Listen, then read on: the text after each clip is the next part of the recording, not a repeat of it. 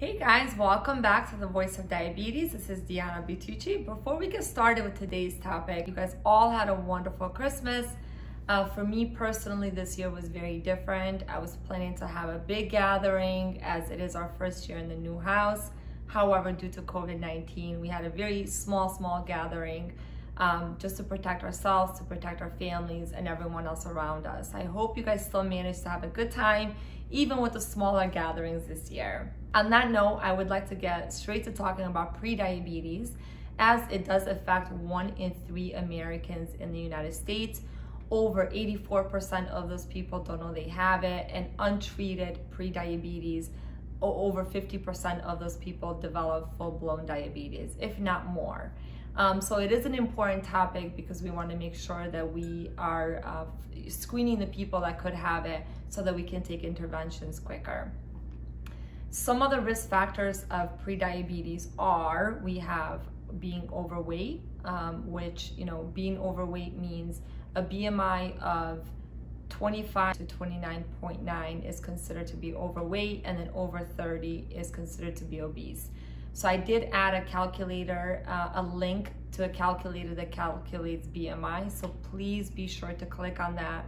And all you have to do is put in your weight, put in your height, and you hit calculate, and your BMI comes up. And if you are, overweight or obese, then we will discuss that. But obviously, the only way to really reduce that risk is by losing weight, which I will talk extensively throughout this YouTube channel. Another risk factor is being over 45 or older, having a family member such as a parent or a sibling who has type 2 diabetes.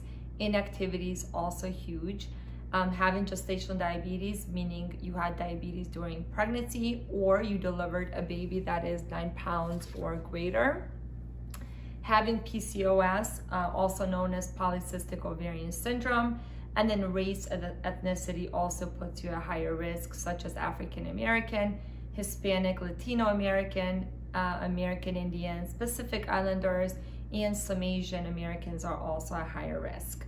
So you're probably wondering, well, Deanna, how do I get tested for this? How do I find out if I have prediabetes? Which is a very valid question, because there are tests, and the only way to find out if you are pre-diabetic really is by going to the doctors regularly, which I recommend. All of you get a yearly physical. Even if you're feeling perfectly fine, you should always see your primary care provider at least once a year, if not more. If they recommend that you're seen more often, obviously you follow your doctor's recommendations. So when the patient comes into my office, if I'm screening for prediabetes, normally what I do is I order a simple test called hemoglobin A1C. In our office, fortunately, we have the A1C machine right in the office. We do a quick finger stick, we put it through the machine in 6 minutes, we find out what the number is. If the number is below 5.7, the patient does not have prediabetes. If the number is 5.7 to 6.4, then we consider that patient a pre-diabetic. So please be sure that you can ask if you meet those risk factors and you want to know if you have prediabetes. You can ask your regular doctor to put this test on the next blood work you have done. Another test that I often order, it is very easy. I do a fasting glucose. So what I tell patients is, here's a lab slip. Make sure you don't eat after midnight the day before you get the blood work done. In the morning, you go in, you get the blood work, and we look at the level. If the level is less than 99, so the fasting glucose, if it's less than 99, you're not a pre-diabetic. If it's 100 to 125, you are a pre-diabetic. So that's another simple way for us to find out.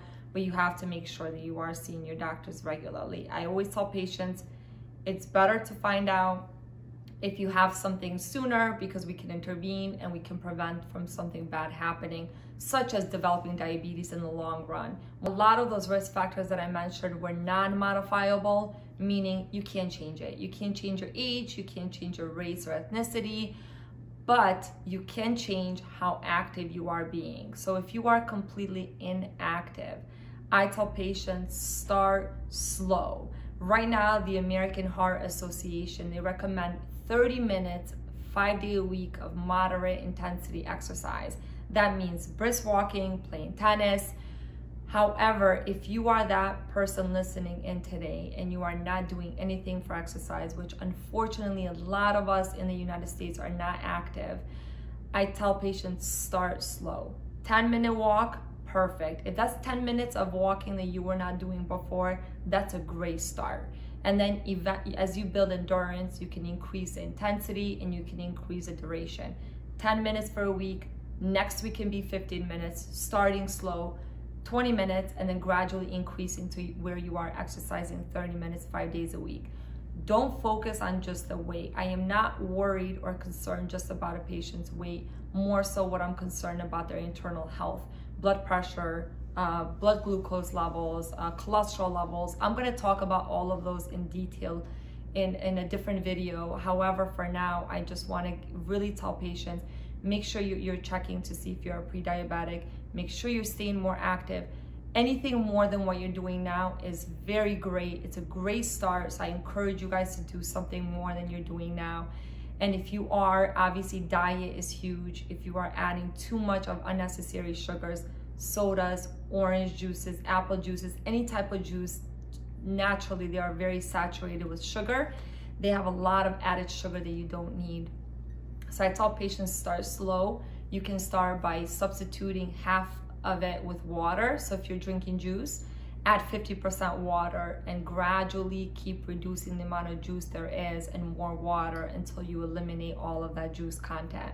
If you are a soda drinker, and we know sodas are not good for your health, but they're especially not good for blood sugars because there's a lot of sugars in sodas. I normally tell patients start to substitute it with a seltzer water. If you really crave that carbonation, that's usually a good way to do it. And just slowly adding more water, more seltzer waters, and eliminating the soda. So those are really, really great ways to get started. And I hope I encourage all of you guys to do the same. Starting slow is key because we tend to maintain good habits when we're starting slow and we're making it part of a lifestyle. I don't like to call it a diet. I like to say lifestyle because we are more likely to maintain a healthy lifestyle than we are with just calling it by diets or different things like that. So I hope you guys enjoyed the video. If you haven't subscribed, please do so. Like, comment, share with your friends, share with your families. So please tune in next week. We are going to be talking about COVID-19 vaccine and diabetes. I will talk about both Moderna and Pfizer vaccine. I'm really excited to share all the information with you, and I will give you my opinion if you should get it or not. So make sure you tune in. And I want to wish you guys all a very happy new year. Please remember to stay safe, to social distance, to wear your masks, hand washing. Those are very, very good preventative measures. And I'm hoping for a very good 2021 where we can all remain safe and healthy. I'll see you guys all next week. Stay tuned. Take care.